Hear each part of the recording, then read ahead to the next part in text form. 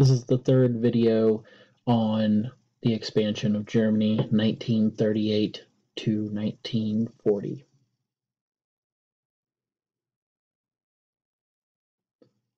It was now clear that Hitler's next target would be Poland. Poland had been created at the end of World War I and contained territory some considered German, including the port of Danzig. Danzig had been given to Poland as an access point to the Baltic Sea and was semi-ruled by the League as a, quote, free city with both German and Polish use. Land west of Danzig was granted to Poland. This was known as the Polish Corridor. East of the corridor and Danzig was East Prussia, which was part of Germany, divided from the rest of Germany, however. German citizens felt that this was ridiculous and wanted to unify the entire area, especially in light of the Austrian and Sudeten unification successes. After taking the Sudetenland, Germany requested to meet with Polish leaders about the possibility of building railways and roads connecting East Prussia to the rest of Germany. They also sought Danzig to be turned over to Germany officially. Poland and Germany had good relations. They had both opposed the USSR in the past, and they had actually dismantled Czechoslovakia together. British and French publics were outraged at these new demands from Hitler, believing that Germany had been quelled at the Munich Conference, and that there could be no further appeasement of Germany.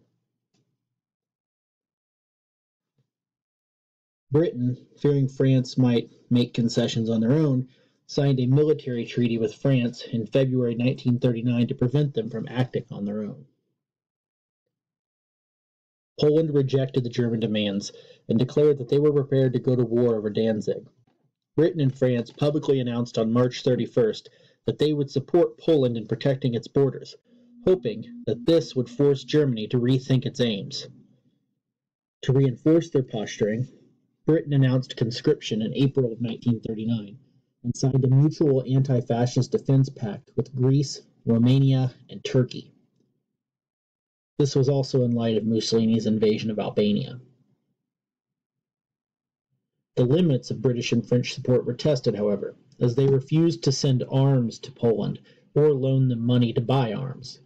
They felt that this is something that could possibly still be resolved without war. Britain and France also reached out to the Soviet Union, hoping to gain their support in forcing Germany to back down. They felt the Soviets would appreciate being included and told them that the borders of Eastern Europe would be solidified. However, the USSR really didn't want the borders of Eastern Europe to be solidified. They had their own plans. And to further complicate matters, Poland had such a history with the Soviet Union that they refused to allow the Soviets any possibility of sending troops or arms into their territory, even if Germany invaded. Lastly, the Soviets felt slighted by the fact that only low-level diplomats were sent to negotiate with them from Britain and France. Hitler never believed Britain and France would actually go to war over Poland.